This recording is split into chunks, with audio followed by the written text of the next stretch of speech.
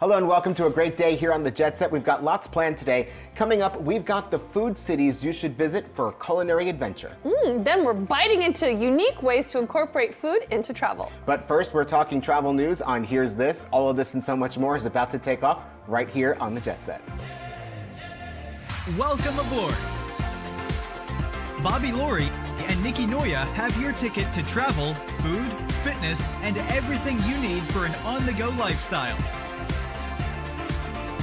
Grab your boarding pass. It's time to Jet Set.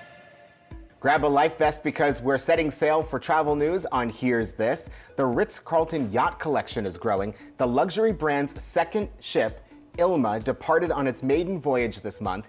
The vessel, which will spend its inaugural season sailing the Mediterranean, was fittingly named for the Maltese word for water. The 790-foot-long Ilma is larger than 624-foot predecessor Evrima, sure, which launched in 2022.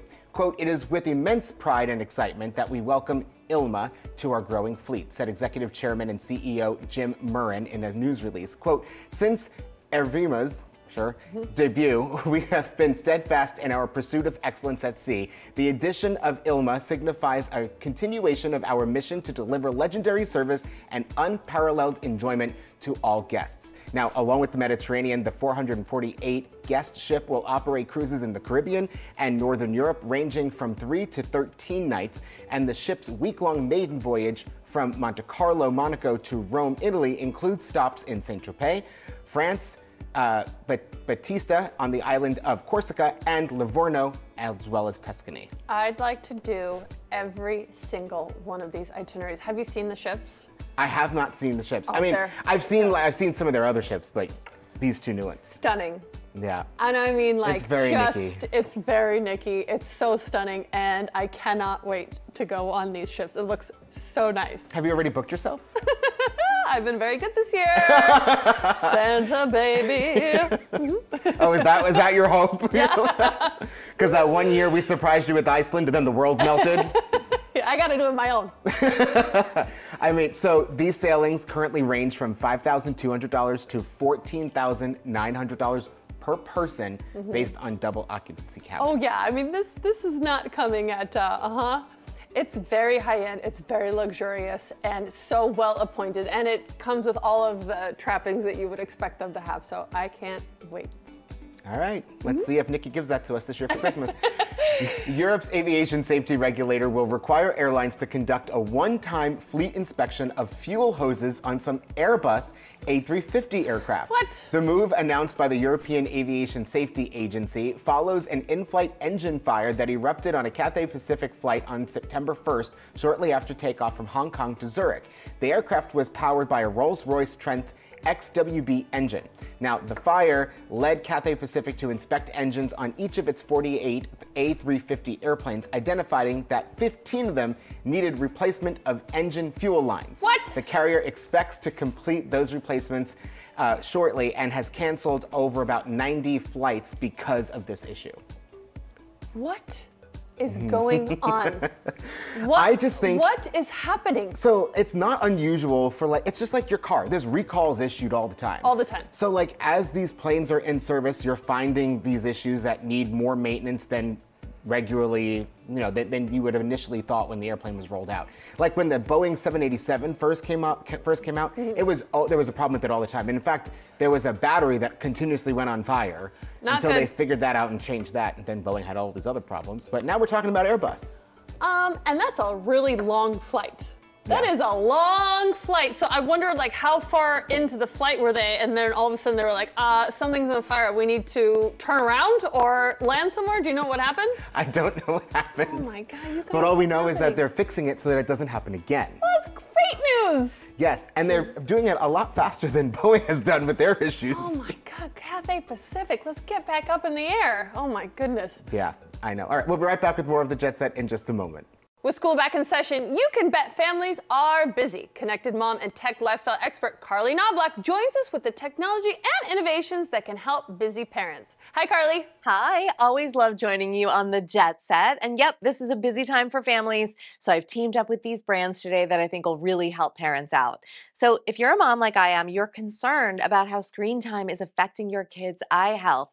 And the good news is that more devices like these here are available with healthier e-ink, e-paper screens. With the average person spending a whopping 7 hours a day looking at screens, e-paper mimics the look of traditional paper, reducing eye strain and blue light exposure compared to backlit LCDs.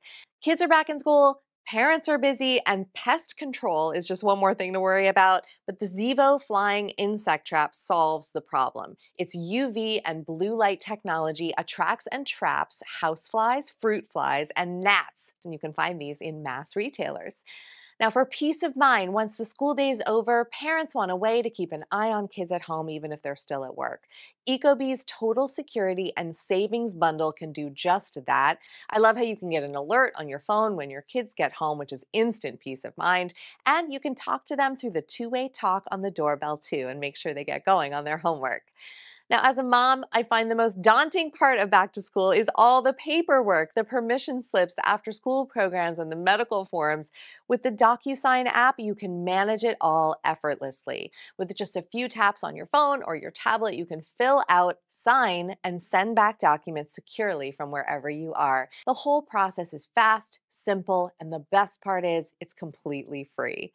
And then lastly, everyone in the family is looking for a laptop that's well priced, lightweight, and has a long battery life. And I've got one right here. It's the Asus VivoBook S15.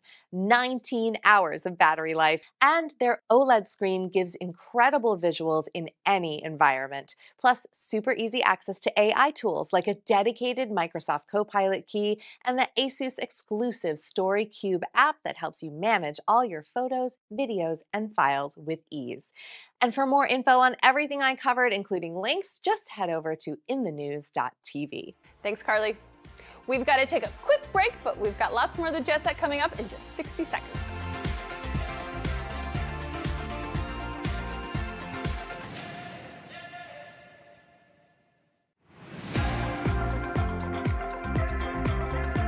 Food isn't just a necessity when you're traveling, it's a window into a destination's culture, history, and way of life. So today, we're biting into it on Taste the World, unique ways to incorporate food into your travel.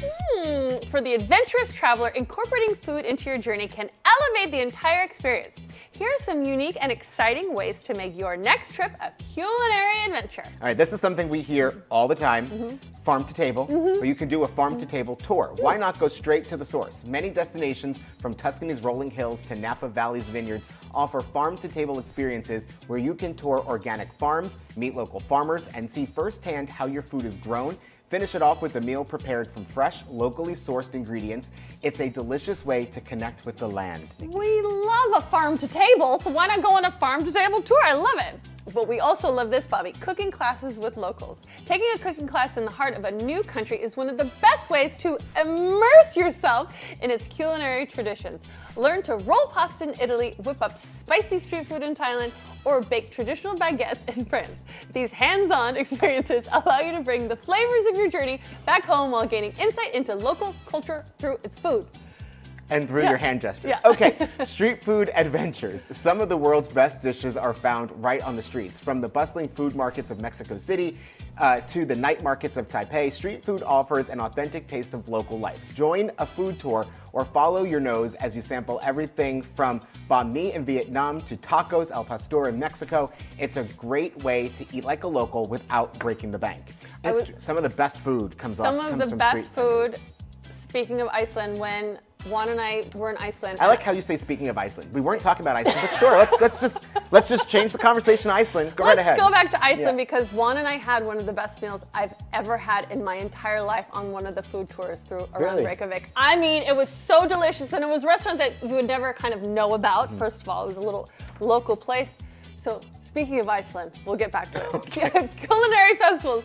Time your travels around food festivals to experience a destination's vibrant food culture, whether it's the Maine Lobster Festival in the US or La Tomatina in Spain, food festivals give you the chance to try local specialties, meet passionate foodies, and join in on exciting food-related traditions and events. That sounds fun. It does. Now, we've done a lot of these. Winery and brewery tours. Oh, we love those. Savoring local wine and beer is another way to immerse yourself in the flavors of a region. From the rolling vineyards of France to the craft breweries of Portland, exploring local wineries and breweries offers a fun and educational way to taste regional specialties. Some wineries and breweries even offer hands-on experiences like grape stumping or beer brewing classes. I would love to see you grape stumping.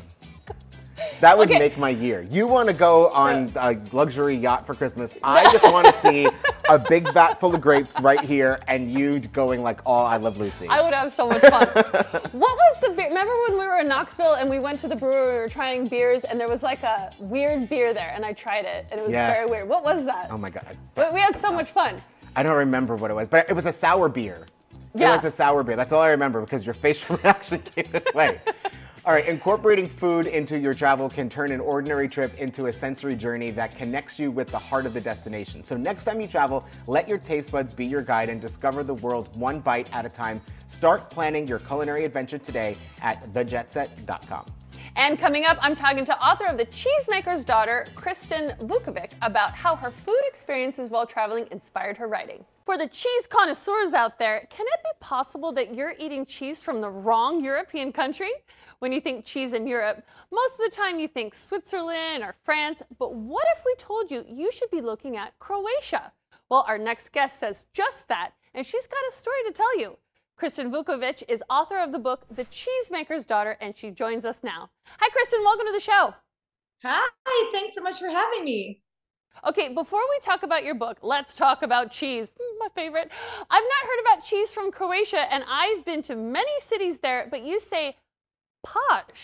Pag is where the cheese making is, and how did you discover that?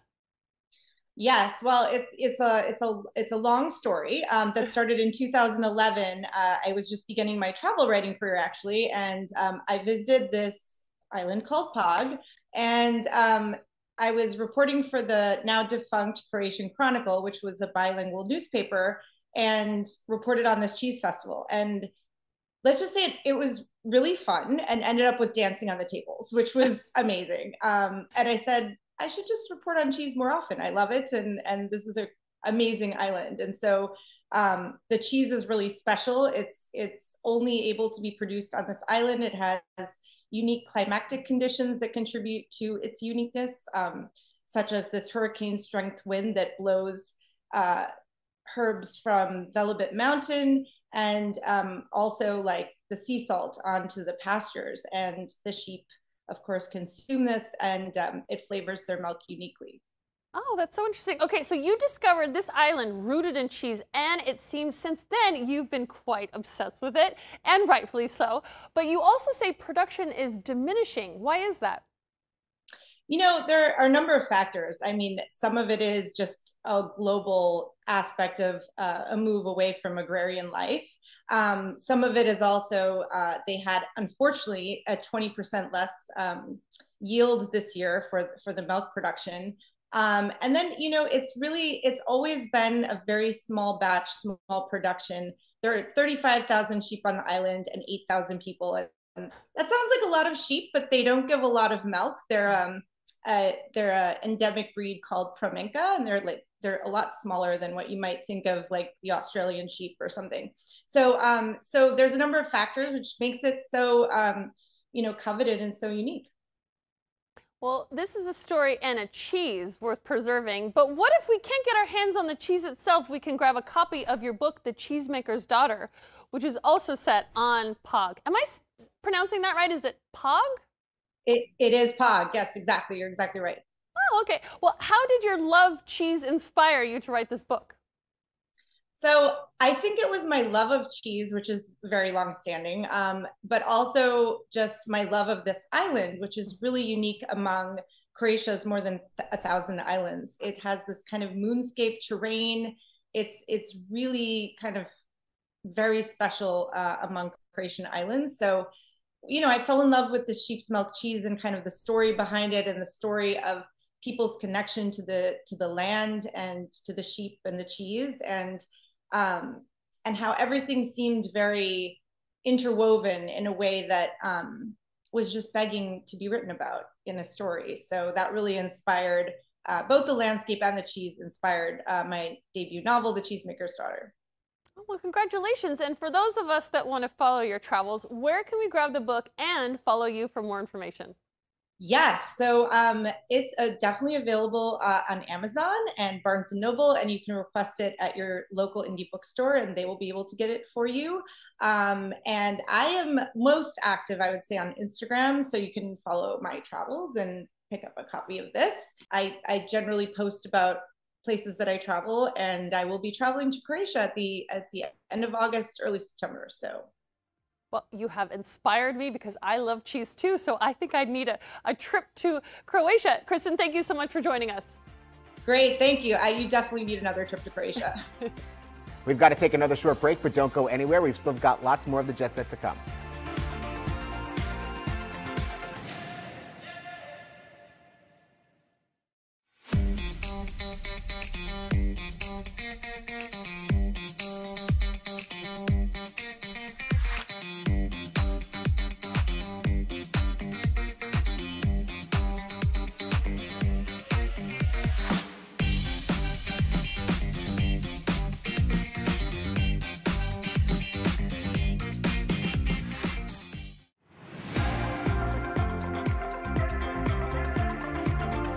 For food lovers, travel is more than just seeing new sights. It's about tasting the world. Some cities are renowned for their culinary scenes, offering unforgettable dishes that are as much a part of the experience as the landmarks. Whether you're craving street food, fine dining, or local specialties, here are some of the best cities around the globe to visit for a true culinary adventure. Are you ready? I'm ready. Okay, let's get started with Tokyo, Japan. Tokyo is a paradise for food enthusiasts, from its bustling street food markets to its 200+ Michelin-starred restaurants. Feast on authentic sushi at the famous Tsukiji fish market, slurp up bowls of ramen in hidden alleyways, or try fine kaiseki dining for a traditional multi-course meal. Tokyo's food scene offers an unmatched blend of modern innovation and time-honored techniques. I want to do all of that stuff. I would love to go to Japan. I haven't been. Well, let's go. I know. We really need to make that happen. Let's put that out there in the universe for season 10. Japan. Okay. New Orleans, known for its vibrant food culture, New Orleans is a must-visit for lovers of bold, rich flavors. Dive into iconic Creole and Cajun dishes like gumbo, jambalaya, and beignets, or enjoy fresh seafood at the city's many down-to-earth oyster bars. Whether you're dining at a classic French Quarter restaurant or sampling street food at a festival, New Orleans promises an unforgettable food journey. I did something in New Orleans that would be considered embarrassing, but I didn't even care. I licked the plate in New Orleans. It was so good that I didn't care. I had to have all of it. Okay, but what were you licking? What exactly did you eat? It was like a shrimp with the most delicious sauce, and I don't even know what it was, but I just said, I'm sorry, everybody, but I gotta get this. And I did. And everyone, I got a round of applause from everyone in the restaurant because I was like, hold on, this is so good. I would have paid to see that. Well, then we're going to go to Barcelona, Spain. Barcelona is a foodie haven known for its lively tapas culture. Enjoy small plates of patatas bravas, jamón ibérico, and fresh seafood, or bustling tapas bars, or taking a more traditional meal with a plate of paella by the Mediterranean. Doesn't that sound so nice right now? The city is also home to innovative chefs who are pushing the boundaries of modern Spanish cuisine. Don't forget to pair your meal with a glass of cava, or local wine. I was just in Madrid, and we had paella like literally every day we were in Madrid. That was lunch every single day. Was it so good? Yeah, I mean, you can't say no to it, especially when you're there. Just delicious. Did you have sangria too? My favorite. Yes, we did. Yes. All right, moving on to Bangkok, Thailand now. For a true street food experience, Bangkok is unbeatable. Wander through the city's vibrant markets and sample spicy pad thai, aromatic green curry, and fiery somtam, which is a papaya salad. Bangkok's street vendors serve up dishes that rival the best restaurants, making it a go-to destination for affordable, flavorful eats. For a more refined dining experience, which is what Nikki enjoys, the city also boasts world-class restaurants that fuse traditional Thai flavors with modern culinary techniques. I can close my eyes and smell the lime and the coconut and the lemongrass and the curry and all of those delicious smells. Oh my God, the food is so good. I have. Why haven't you taken us? This was actually before we met. Oh. In the unacceptable. last century, I believe. It was Yeah. a long time ago. Why Yeah. don't you take me? Why don't we go again? We should. Let's do Again, it. let's go season 10. Well, let's put it out there. Yeah. Because then we're also going to go to Lyon, France, often called the culinary capital of France. Actually, the world, I think. Lyon is a food lover's dream, known for its bouchon restaurants where you can savor hearty traditional Lyonnaise dishes like quenelle, coq au vin. This city is a celebration of classic French cooking. Lyon is also famous for its proximity to the Côte d'Aron wine.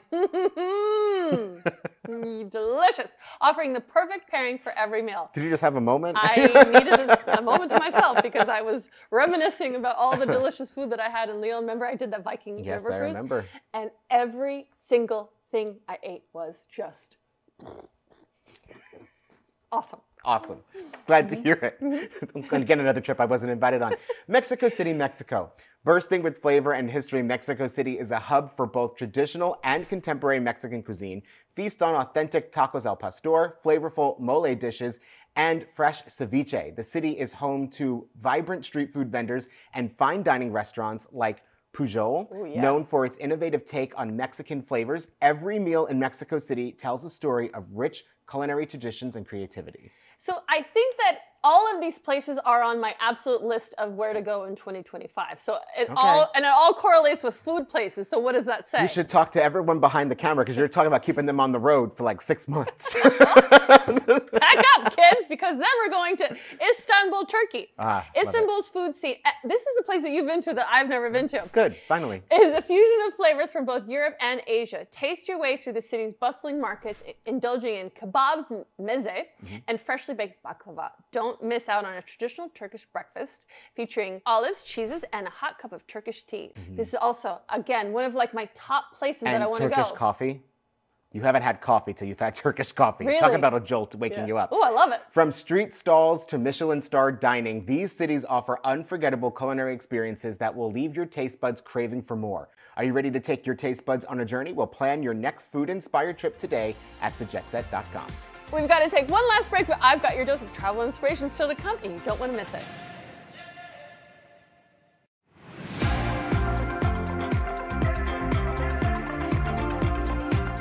Okay, everybody, it's time again for your daily dose of travel inspiration on the go, where today we're sending you to explore the Mediterranean's iconic shores on Viking Ocean cruises. This is one of the most popular. It is. For sure, everyone loves this one because you're going to witness wonders of East and West. Pack your binoculars. Explore coastal gems and take in magnificent sights on this epic voyage that combines iconic Western Mediterranean, Italian sojourn, Venice, the Adriatic and Greece, and ancient Mediterranean treasures. That's a lot of stuff. Visit bustling ports and humble hamlets and sail around Italy's boot as you trace majestic shores. I couldn't see that one, Nikki. You're not even wearing boots.